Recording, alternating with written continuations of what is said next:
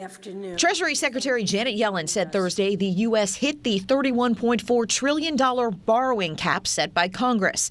And while the Treasury Department will take measures to keep payments going on America's debt until June 5th, it steps up the pressure on Congress to come to an agreement or risk an unprecedented default. This is about economic stability versus economic chaos.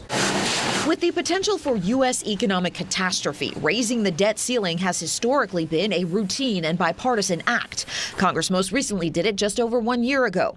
But the dynamics of the new House Republican majority could prompt a drawn-out battle this round after Kevin McCarthy made concessions during his contentious speaker's election to hardline members of his party who want to use the debt ceiling as a bargaining chip in a debate over cutting future government spending. Let's start paying this debt off. Senate Republican leader Mitch McConnell said he expects the White House will have to get involved in the discussions. We'll end up in some kind of negotiation with the administration over what the circumstances or conditions under which the debt ceiling be raised. Potential consequences of a long debt ceiling standoff range from market turmoil, crashing Americans' retirement accounts, to the government being forced to prioritize federal payments, deciding which will come first among Social Security, federal salaries, and other payments. In Washington, I'm Karin Caifa. And for more clarity, taking an in-depth look at what exactly the debt limit is and how it would impact Americans if it's not increased.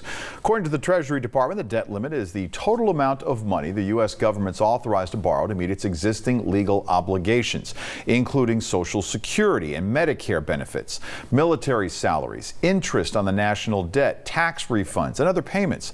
The debt limit does not authorize new spending commitments. It just simply allows the government to finance existing legal obligations that Congress and presidents of both parties have made in the past.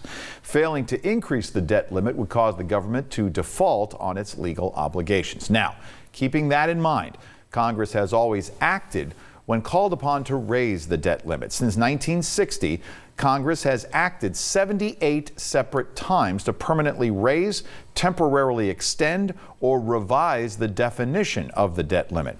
It has happened 49 times under Republican presidents and 29 times under Democratic presidents.